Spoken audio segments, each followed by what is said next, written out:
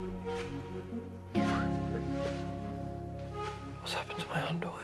Oh, I literally have no idea. So sorry, but do we know each other? Yeah, no, I ran you over. Sorry. Sorry.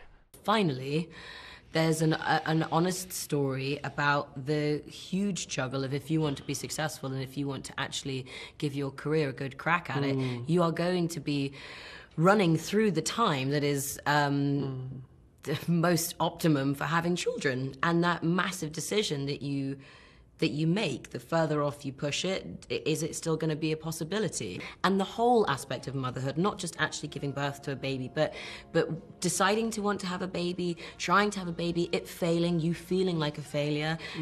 And it's stuff that I'm now having to figure out, you know, since we made the movie, since the movie's coming out.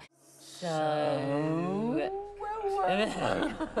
Every scene that got closer and closer to the end, it became harder and harder to process that we weren't going to do it anymore, and we weren't going to be in this world anymore, and we weren't going to be Alma and Tobias anymore, and we weren't going to learn what happens next for them. It was like it was becoming more and more final. Finite, yeah. And that did take a long time for us to also like unstick ourselves. Yeah.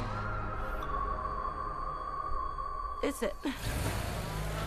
I'm fine to walk, honestly. This is ridiculous. Oh.